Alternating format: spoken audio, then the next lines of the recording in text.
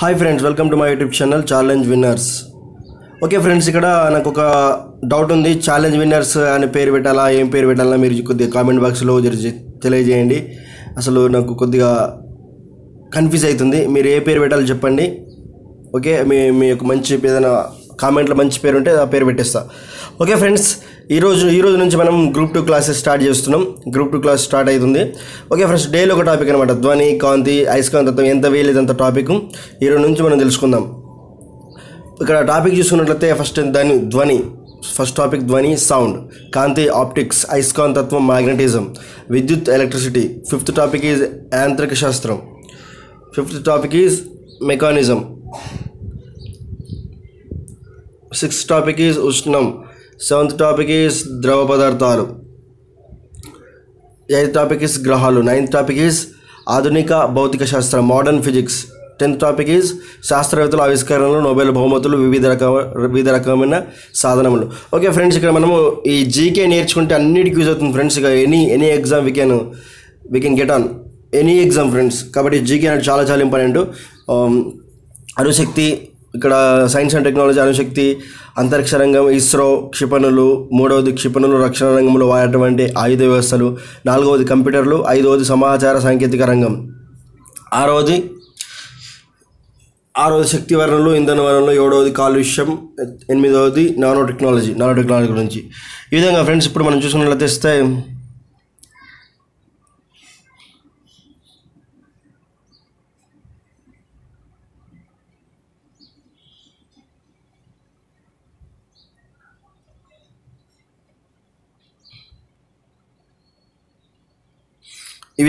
వీటిని చూసుకున్నట్లయితే ఇప్పుడు మనం ఇప్పటి నుంచి స్టార్ట్ చేద్దాం అనమాట. శాస్త్రం అంటే ఏంటి? శాస్త్రం అంటే మనకు తెలియకుండా జరిగే విషయాలను మనకు తెలియకుండా జరిగే విషయాలను వివరించినది శాస్త్రం. ఆ విధంగా భౌతిక శాస్త్రం అంటే ఏంటంటే పదార్థం యొక్క ద్రవ్యరాశి మరియు వాటి శక్తుల గురించి అధ్యయనం చేసేది. పదార్థం యొక్క ద్రవ్యరాశి మరియు వాటి శక్తుల గురించి అధ్యయనం చేసేది భౌతిక శాస్త్రం. పదార్థం 4 స్థితులలో ఉంటుంది: ఘనస్థితి, ద్రవస్థితి, వాయుస్థితి, ప్లాజ్మా స్థితి. పదార్థం 3 స్థితులు ఉంటుంది, కానీ ఇక్కడ కొత్తగా వచ్చింది ప్లాజ్మా అనేది కొత్తగా వచ్చింది. పదార్థం ఏ స్థితిలో ఉన్నప్పటికీ దాని ద్రవ్యరాశి మరియు శక్తులను గురించి అధ్యయనం చేసే శాస్త్రంని భౌతిక శాస్త్రం అంటారు. ఏంటి? దాని ద్రవ్యరాశి మరియు శక్తులను గురించి అధ్యయనం చేసే శాస్త్రంని భౌతిక శాస్త్రం అంటారు. ఇంపార్టెంట్ అనమాట. ఇక్కడ పదార్థం యొక్క 4వ స్థితి పేరు ప్లాజ్మా. ఇది అత్యధిక ఉష్ణోగ్రత పీడనాల వద్ద ఉంటుంది. కాబట్టి సూర్యుడు, నక్షత్రాలు మరియు భూకేంద్రం వద్ద పదార్థం ప్లాజ్మా స్థితిలో ఉంటుంది. సూర్యుడు ఇక్కడ అత్యధిక ఉష్ణోగ్రత ఉంటుంది, నక్షత్రం ఉంటుంది, భూకేంద్రం వద్ద సుమారు 6000 డిగ్రీస్ ఉంటుంది. అక్కడ ప్లాజ్మా ఉంటుంది. ఇక్కడ గమనించిన విషయం ఏంటంటే సూర్యుడు మండడానికి కారణమైన వాయువు ఏంటంటే హైడ్రోజన్ ప్లస్ హీలియం. ఈ రెండు వల్ల సూర్యుడు ఉంటుంది. అక్కడ పనిచేసే సూత్రం ఏంటంటే సూర్య కేంద్రక సిద్ధాంతం ద్వారా అక్కడ. ఇంకా విశ్వంలో ఉన్న మొత్తం పదార్థమును 100% అనుకున్న దానిలో 98% పదార్థం ప్లాజ్మా స్థితిలోను, కేవలం 2% పదార్థం మాత్రమే ఘన ద్రవ వాయు స్థితిలో ఉంటుందంట. ఇక్కడ చూడండి, మొత్తం 100% అనుకుంటే దాంట్లో 98% మొత్తం ప్లాజ్మా స్థితిలో ఉంటుందంట. కేవలం 2% మాత్రమే ఘన ద్రవ వాయువు స్థితిలో ఉంటుంది. ఎంత విచిత్రం కదా! ఈ విచిత్రం అనమాట ఇది. 100%లో 98% ప్లాజ్మా స్థితిలో ఉంటుందంట. అంటే ఓన్లీ 2% ఘన ద్రవ వాయు స్థితిలో ఉంటుందంట. అంటే ఎంత ప్రపంచం ఎంత విశాలమైనదో మనం దీన్ని బట్టి అర్థం చేసుకోవచ్చు. శక్తి, ఎనర్జీ, పని చేయగల దారుడను శక్తి అంటారు. పని చేయగల సామర్థ్యమును శక్తి అంటారు, ఎనర్జీ. ప్రమాణాలు, ఎర్గ్. ఎనర్జీకి ప్రమాణాలు ఎర్గ్, జౌలు, కెలోరీ, ఈ ప్రమాణమును మోడర్న్ ఫిజిక్స్లో శక్తిని కూడడానికి ఉపయోగిస్తారన్నమాట. ఈవి అనేది మోడర్న్ ఫిజిక్స్లో. ఇక్కడ ప్రమాణాలు చూసుకున్నట్లయితే ఏవేవైనట్లయితే ఎర్గ్, జౌలు. ఇది ఇంటర్నేషనల్ యూనిట్ అనమాట. జౌల్ అనేది ఇంటర్నేషనల్ యూనిట్. కెలోరీ, ఈవి అంటే ఇది మోడర్న్ ఫిజిక్స్లో ఉపయోగిస్తారంట. ఇంకా చూసుకున్నట్లయితే శక్తి నిత్యత్వ నియమం. శక్తిని సృష్టించలేము, పూర్తిగా నాశనం చేయలేము. ఒక రూపంలో ఉన్న శక్తి మరో రూపంలో మార్చవచ్చును. కాబట్టి ఈ విశ్వంలో శక్తి ఎల్లప్పుడూ స్థిరం. ఇదే శక్తి నిత్యత్వం నియమ సూత్రం. శక్తిని సృష్టించడానికి మనమే ఎవరు, దాన్ని నాశనం చేసిన మనం ఎవరు, అది ఎప్పుడు స్థిరంగా ఉంటుందని దీని మీనింగ్. శక్తి నిత్యత్వ నియమం. శక్తి నిత్యత్వ నియమం ప్రకారం అనేక రూపంలో అనేక రూపంలో శక్తి ఉంటుంది. వాటిలో ముఖ్యమైనవి ధ్వని, కాంతి, అయస్కాంతత్వం, విద్యుత్, యాంత్రిక శక్తి, ఉష్ణశక్తి, రసాయన శక్తి, అణుశక్తి, సౌరశక్తి, కండర శక్తి, మానవ శక్తి. మనకు లభించనున్న శక్తులన్నిటి యందు అత్యంత ఉపయోగకరమైన వినాశకరమైన శక్తి మానవ శక్తి. మానవ శక్తి is the most dangerous and useful energy for all of the శక్తిస్. అన్ని శక్తుల కంటే మానవ శక్తి చాలా ఇంపార్టెంట్ అనమాట.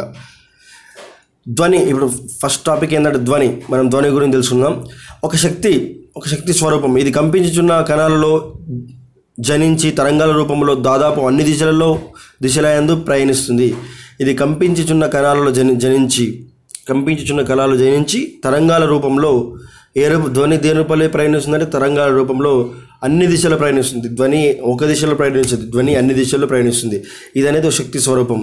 ధ్వని తరంగాలు మన చెవిలో కర్ణబేరిని 1/10 సెకండ్ కాలం పాటు తాకినట్లయితే వినికిడి జ్ఞానం కలుగుతుంది. ఒక సెకండ్లో 1/10 వంతు కాలం మన చెవికి తగిలితేనే అప్పుడు మన వినికిడి జ్ఞానం మనకు కలుగుతుంది అనమాట. ఇది ధ్వని తరంగాలు మన చెవిలో కర్ణబేరిని 1/10 సెకండ్ కాలం పాటు తాకినట్లయితేనే వినికిడి జ్ఞానం కలుగుతుంది. కంపించుటకు వీలుగా ఉన్న కణాలను కలిగి ఉన్న పదార్థముల యందు మాత్రమే ధ్వని జనించి ఒక బిందువు నుండి మరొక బిందువుకు ప్రయాణిస్తుంది. కంపించుటకు వీలుగా ఉన్న కణాలను కలిగి ఉన్న పదార్థాల యందు మాత్రమే ధ్వని జనించి ఒక బిందువు నుండి అంటే కంపించడానికి వీలుగా ఉన్న పదార్థాలు మాత్రమే ధ్వని ఉత్పత్తి. ఫర్ ఎగ్జాంపుల్ చెక్కలు దాంట్లో ఉత్పత్తి కాదు.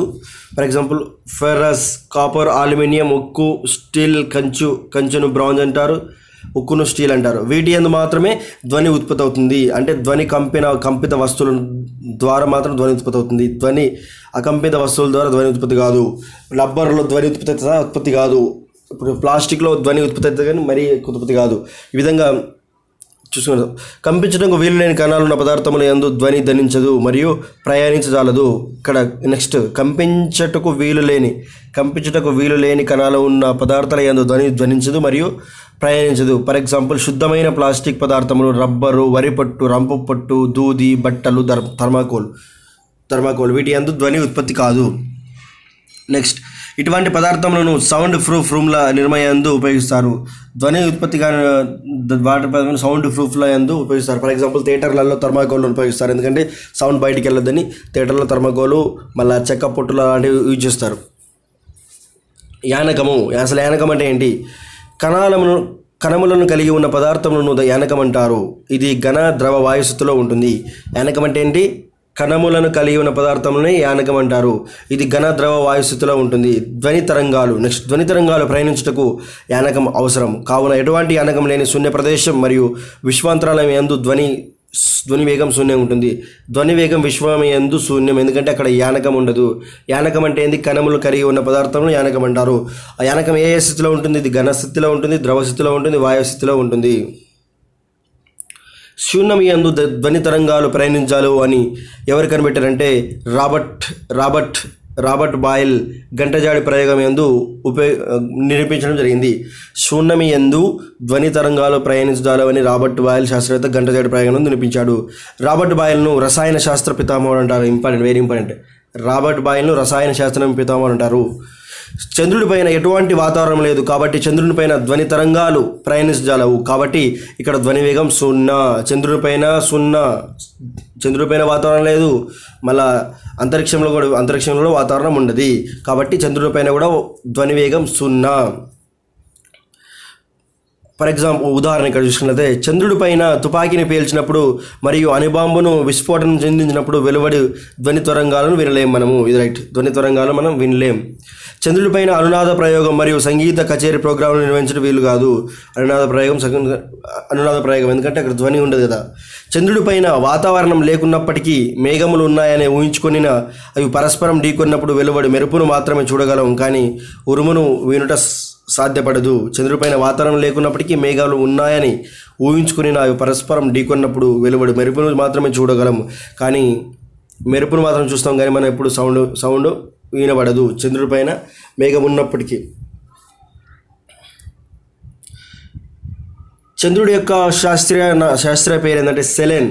చంద్రుడి యొక్క శాస్త్రీయ పేరు సెలెన్. కాబట్టి దీని అధ్యయన శాస్త్రాన్ని సెలినాలజీ అంటారు. ఇప్పుడు అవధులు చూసుకుందాం. శ్రావ్య అవధి, లిమిట్ ఆఫ్ ఆడియబిలిటీ. ఆరోగ్యవంతుడు మానవుడు 20 హెడ్జ్ నుంచి 20,000 హెడ్జ్ ఆర్ 20,000 కిలో హెడ్జ్ వరకు ధ్వని తరంగాలు మాత్రమే వినగలము. ఈ అవధిని శ్రావ్య అవధి మరియు శ్రావ్య తరంగాలు అని అంటారు. శ్రావ్య అవధి అంటే 20 హెడ్జ్ నుంచి 20,000 హెడ్జ్ ఆర్ 20 కిలో హెడ్జ్ వరకు 20,000 హెడ్జ్ను 20 కిలో హెడ్జ్ కూడా అని అంటారు. ఇవి శ్రావ్య అవధులు. ఈ వరకు మాత్రం వినగలుగుతారు. దీని తర్వాత అయితే వినట్లేడు మానవుడు. పరశ్రావ్య పరశ్రావ్యాలు. శ్రావ్య అవధి యందు 20 హెడ్జ్ల కంటే ముందు ఉన్న శ్రావ్యతర తరంగాలను పరశ్రావ్యాలు అంటారు. వీటిని నేలపైన ఉన్న పాములు, సముద్రంలో ఉన్న తిమింగలాలు వినగలుగుతాయి. పరశ్రావ్య అంటే శ్రావ్యావధి కంటే చాలా తక్కువ అనమాట. 20 హెడ్జ్ కంటే తక్కువ ఉన్న వాటిని అంటే చాలా తక్కువ అనమాట. వీటిని పాములు, తిమింగలాలు వింటాయి అనమాట. పరశ్రావ్యాలను ఉత్పత్తి చేయడం కొరకు అత్యధిక శక్తిగల వస్తువు అవసరము. అత్యధిక శక్తిగల వస్తువులు అవసరము. కాబట్టి ఇవి కొన్ని సందర్భాలు మాత్రమే జీవిస్తాయి. పరశ్రావాలు ఉత్పత్తి చేయడానికి అత్యధిక శక్తిగల వస్తువులు అవసరం అనమాట. ఇవి కొన్ని సందర్భాలు మాత్రమే జన్మిస్తాయి. పరశ్రావాలు ఎప్పుడప్పుడు రావు.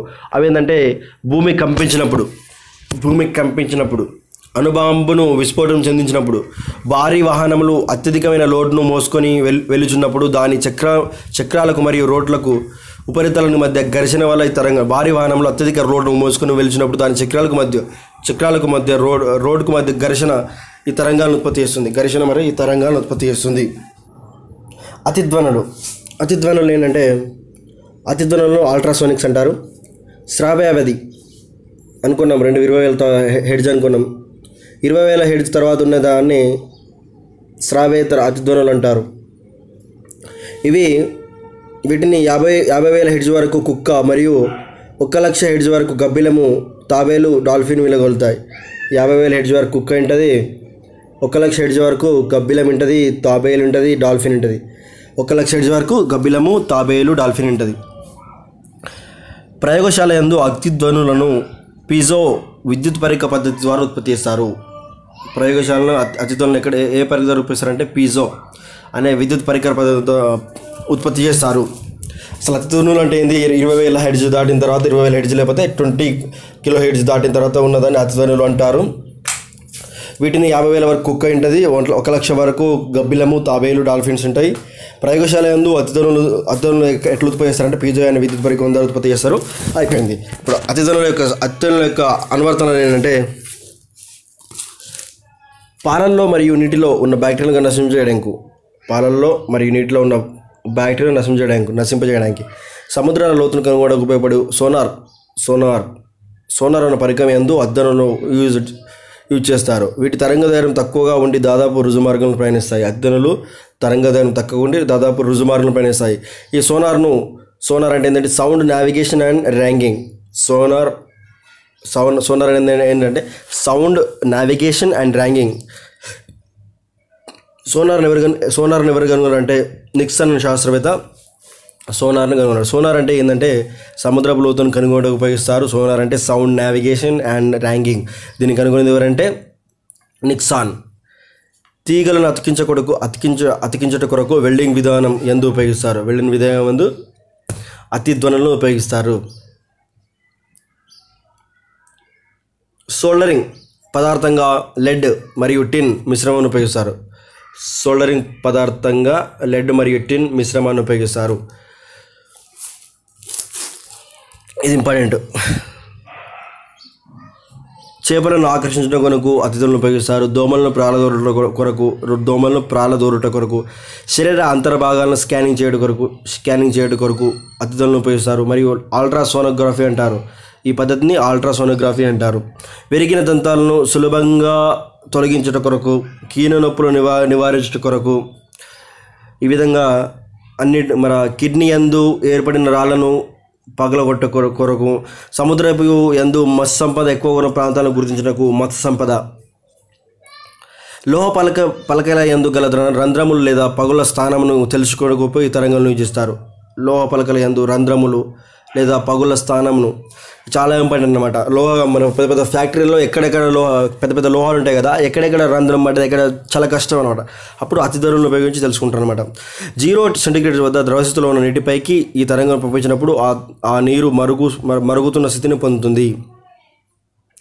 0 సెంటీగ్రేడ్ వద్ద ద్రవస్థితిలో ఉన్న నీటిపైకి తరంగాలను పంపించినప్పుడు ఆ నీరు మరుగు స్థితిని పొందుతుంది అనమాట. తరంగము అంటే వేవ్ లెంత్. తరంగం అంటే వేవ్. తరంగము అనగా ఒక శక్తిని ఒక బిందువు నుండి మరొక బిందువును మోసుకొని పోవునది. తరంగం అనగా ఒక శక్తిని ఒక బిందువు నుండి మరొక బిందువు మోసుకొని పోవునది. ప్రతి తరంగమును కింద లక్షణాలు ఉంటాయి. అవి ఏంటంటే కంపన పరిమితి ఏతో సూచిస్తారు. కంపించుచున్న కణం తన మధ్య బిందువు నుండి పొందిన గరిష్ట స్థానవంశం కంపన పరిమితి అంటారు. గరిష్ట స్థానవంశంను కంపన పరిమితి అంటారు. ఓకే ఫ్రెండ్స్, కంపన పరిమితి అంటే ఏంటంటే కంపించుచున్న కణం తన మధ్య బిందువు నుండి పొందిన గరిష్ట స్థానవంశంను కంపన పరిమితి అంటారు. కంపన పరిమితికి ప్రమాణాలు ఏంటంటే మిల్లీమీటర్, సెంటీమీటర్, మీటర్స్. ఇవి కంపన పరిమితికి ప్రమాణం. తరంగ ధైర్యం అంటే లాంబ్డాతో చూపిస్తారు. ఒక అనుదైర్ఘ్య తరంగంలో ఏవేని 2 వరుస సంపీడనముల లేదా 2 వరుస విరళీకరణల మధ్య దూరాన్ని తరంగ ధైర్యం అంటారు.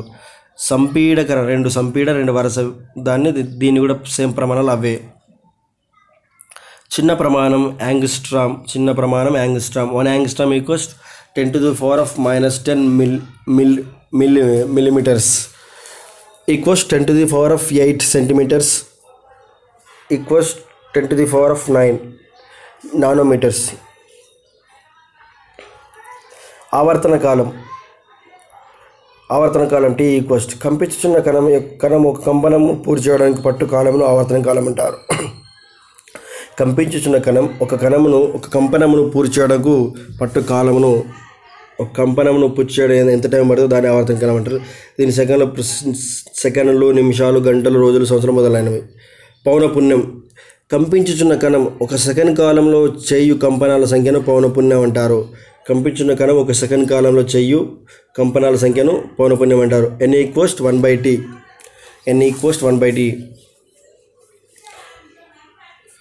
ప్రమాణాలు.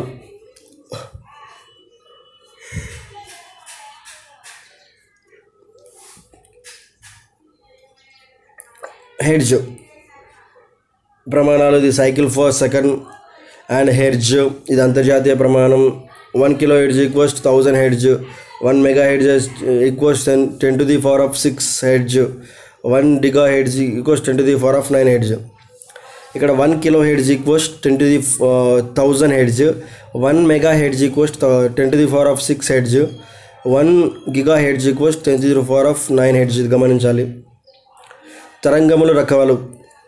స్వభావాన్ని బట్టి తరంగాలు 2 రకాలు వర్గీకరించవచ్చు. యాంత్రిక తరంగములు మెకానికల్. ఈ తరంగములు ప్రయాణించుటకు యానకం అవసరం కావున ఎటువంటి యానకం లేని శూన్య ప్రదేశంలో ఈ తరంగాలు ప్రయాణించజాలవు. యాంత్రిక తరంగాలు మెకానికల్ తరంగములు. ఈ తరంగాలు ప్రయాణించుటకు యానకం అవసరం కావున ఎటువంటి యానకం లేని శూన్య ప్రదేశంలో ప్రయాణించవు. వీటిని ధ్వని తరంగాలు అంటారు. విద్యుదయస్కాంత తరంగాలు. యానకంతో నిమిత్తం లేకుండా ఈ తరంగాలు ప్రయాణించగలుగుతాయి. కావున యానకంలో మరియు యానకం లేని శూన్య ప్రదేశంలో కూడా ఇవి ప్రయాణిస్తాయి. విద్యుదయస్కాంత తరంగాలు ఏంటంటే యానకంతో నిమిత్తం ఉండే అనమాట, యానకం సంబంధం ఉంటుంది కాబట్టి ఇవి శూన్యంలో ప్రయాణిస్తాయి మరి యానకం లేని దాన్ని ప్రయాణిస్తాయి. కాంతి తరంగములు, రేడియో తరంగములు, మైక్రో తరంగములు, ఎక్స్ కిరణాలు, లేజర్ కిరణాలు, యూవీ కిరణాలు, పరమాణు కిరణాలు, వై కిరణాలు, ఇవి ఎట్సెట్రా ఇవన్నీ కిరణాలు విద్యుదయస్కాంత తరంగాలు. ఇవి ఎక్కడైనా ప్రయాణిస్తాయి. తరంగాల వేగం శూన్యంలో లేదా గాలిలో కాంతి వేగానికి సమానంగా ఉంటుంది. తరంగాల వేగం దీనికి వేగం ఏంటంటే 3 × 10⁸ metre per second. 3 × 10⁸ metre per second. తరంగాలు ప్రయాణించే విధానం బట్టి ఇవి 2 రకాలుగా వర్గీకరించవచ్చు. అనుదైర్ఘ్య తరంగములు అండ్ తీరక తరంగములు. అనుదైర్ఘ్య తరంగములు ఏంటంటే ఈ తరంగములు ఎల్లప్పుడూ సంపీడనములు మరియు విరణీకరణ రూపంలో ఉంటాయి. అనుదైర్ఘ్య తరంగాలు ప్రయాణించుచున్నప్పుడు కంపించున్న వాయుకణాల సాంద్రత గరిష్టంగా ఉన్న బిందువును సంపీడనమని, కనిష్టంగా ఉన్న బిందువును విరళీకరణం అంటారు. అనుదైర్ఘ్య తరంగాలు ప్రయాణించుచున్నప్పుడు కంపించుచున్న వాయుకణాల సాంద్రత గరిష్టంగా ఉన్న బిందువును సంపీడనమని, కనిష్టంగా ఉన్న బిందువును విరళీకరణం అని అంటారు. గాలిలో ధ్వని తరంగాలు ఎల్లప్పుడూ కూడా అణుధైర్య తరంగాలు. గాలిలో ధ్వని తరంగాలు ఎల్లప్పుడు కూడా అణుధైర్య తరంగాలు. గాలిలో ధ్వని తరంగాలు ఎల్లప్పుడు కూడా అణుధైర్య తరంగాలు. తిరేక్ తరంగాలు. తిరేక్ తరంగాలు అంటే ఏంటంటే ఈ తరంగాలు ఎల్లప్పుడూ కూడా శృంగములు మరియు ద్రోణుల రూపంలో ప్రయాణిస్తాయి. ఈ తరంగాలు ఎల్లప్పుడూ కూడా శృంగములు మరియు ద్రోణుల రూపంలో ప్రయాణిస్తాయి. తిరేక్ తరంగాలు. తిరేక తరంగం ప్రయాణించినప్పుడు గరిష్టమైన శక్తి ఉన్న కలిగే బిందువును శృంగం అంటారు. గరిష్టమైన కలిగి ఉన్న బిందువును శృంగం అంటారు. కనిష్ట బిందువును ద్రోణి అంటారు. అన్ని ఘన మరియు ద్రవ పదార్థాలలో ధ్వని అనున్నది తిరేక్ తరంగ రూపంలో ప్రయాణిస్తుంది. ఇది ఇంపార్టెంట్ అనమాట, చాలా ఇంపార్టెంట్. ఘన ద్రవ రూపంలో తిరేక్ తరంగాలు ప్రయాణిస్తాయి. ఇది ఇంపార్టెంట్. ఘన మరియు ద్రవ పదార్థాలలో ధ్వని అనున్నది తిరేక్ తరంగ రూపంలో ప్రయాణిస్తుంది. కానీ గాలిలో మాత్రం అణుధైర్య తరంగ రూపం ప్రయాణిస్తుంది. ఇంకా నెక్స్ట్ కాంతి పుట్టుక ప్రయాణం అనున్నది అన్ని పారదర్శక పదార్థంలో గాజు, నీరు మరియు గాలి తిరేక్ తరంగ రూపంలో ప్రయాణిస్తుంది. కాంతి పుట్టుక ప్రయాణం అనున్నది అన్ని పారదర్శక పదార్థంలో గాజు, నీరు, గాలి. కాంతి అనేది ఎక్కడైనా తిరేక్ తరంగ రూపంలో ప్రయాణిస్తుంది. అణుధైర్య తరంగములు కంపించుచున్న కణ దిశకు సమాంతరంగా మరియు తిరేక్ తరంగాలు ఇది చాలా ఇంపార్టెంట్. అణుధైర్య తరంగాలు కంపించుచున్న కణ దిశకు సమాంతరంగా. అణుధైర్య అంటే సమాంతరంగా, తిరేక్ అంటే లంబంగా. తిరేక్ కణాలు లంబంగా ఉంటాయి. నెక్స్ట్ పురోగామి తరంగం అంటే ఏంటంటే ఒక తరంగం జనించిన బిందువు నుండి వెనుకకు తిరిగి రాకుండా అనంతమైన దూరం వరకు ప్రయాణిస్తాయి. ఒక తరంగం జనించు బిందువు నుండి వెనుకకు తిరిగి రాకుండా అనంతమైన దూరం ప్రయాణిస్తాయి. పురోగామి తరంగాల యందు అన్ని బిందువులు కంపన పరిమితి స్థిరంగా ఉంటుంది.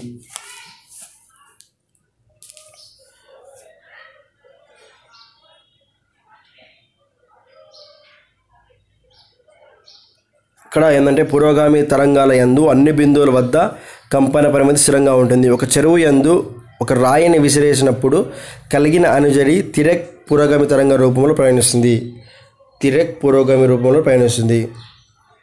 అవరుద్ధ తరంగాలు. ఈ తరంగాల యొక్క కంపన పరిమితి అనున్నది కాలంతో పాటు క్రమక్రమంగా తగ్గిపోతుంది. కావున ఇటువంటి తరంగాలు కొద్ది దూరం ప్రయాణించిన పిమ్మట క్షీణిస్తాయి. గాలిలో ప్రయాణించుచున్న ధ్వని తరంగాలు కొంత దూరం ప్రయాణించిన పిమ్మట ఆగిపోతాయి. వీటిని అవరుద్ధ తరంగాలు అంటారు. ఏంటంటే గాలిలో ప్రయాణించిన ధ్వని తరంగాలు కొద్ది దూరం ఆగిన పిమ్మట ఆగిపోతాయి. స్థిర తరంగాలు లేదా స్థావర తరంగాలు. సమాన కంపన పరిమితి, తరంగధైర్యం మరియు పౌనఃపున్యంలు గల ఒకే రకమైన రెండు అణుధైర్య లేదా తిరేక్ తరంగాలు ఒక దానికి మరొకటి వ్యతిరేక దిశలో ప్రయాణించేటప్పుడు అధ్యారోపణం చెందుతాయి. కావున ఏర్పడిన ఫలిత తరంగంను స్థిర తరంగాలు అంటారు. సమాన కంపన పరిమితి, తరంగధైర్యం మరియు పౌనఃపున్యం ఒకే రకమైన రెండు అణుధైర్య తరంగాలు లేదా తిరేక్ తరంగాలు ఒకదానికి మరొకటి వ్యతిరేక దిశలో ప్రయాణించినప్పుడు అధ్యారోపణం చెందుతాయి. కావున ఏర్పడిన ఫలితాలను స్థిర తరంగాలు అంటారు. ఒకదాంతో మరొక వ్యతిరేకించినప్పుడు అధ్యారోపణం చెందుతాయి. కావున ఏర్పడిన ఫలితం స్థిర తరంగాలు. స్థిర తరంగాలు ఒక శక్తిని ఒక బిందువు నుండి మరొక బిందువుని మోసుకొని వెళ్ళజాలవు. ఒకవైపు మూసి మరొక వైపు తెరిచిన గొట్టం యందు స్థిర తరంగాలు ఏర్పడతాయి. అనునాదము. సమాన సహజ పౌనఃపున్యం గల రెండు వస్తువులలో మొదటి వస్తువును కంపింపజేసినప్పుడు దాని ప్రభావం వల్ల రెండవ వస్తువు గరిష్టమైన శబ్ద తీవ్రత కంపించడం అనునాదం అంటారు. సమాన సహజ పౌనఃపున్యం గల రెండు వస్తువులలో మొదటి వస్తువును కంపింపజేసినప్పుడు దాని ప్రభావం వలన రెండవ వస్తువు గరిష్టమైన శబ్ద తీవ్రతను కంపించినప్పుడు అనునాదం అంటారు. అనునాదం జరగాలంటే రెండు వస్తువులు సహజ పౌనఃపున్యాలు ఖచ్చితంగా ఒకదానికి మరొకటి సమానంగా ఉండాలి. అనువర్తనాలు.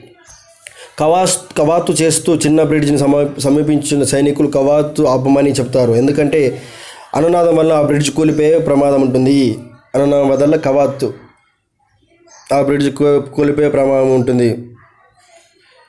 ఒకవేళ బ్రిడ్జ్ కింది నుండి నీరు ప్రవహించినట్లయితే దాని పౌనఃపున్యం మార్పు చెందడం వల్ల అనునాదం జరగదు. ఒకవేళ బ్రిడ్జ్ కింది నుండి నీరు ప్రవహించినట్లయితే దాని పౌనఃపున్యం మార్పు చెందడం వల్ల అనునాదం జరగదు. కాబట్టి బ్రిడ్జ్ కూలిపోయే అవకాశం ఉండదు.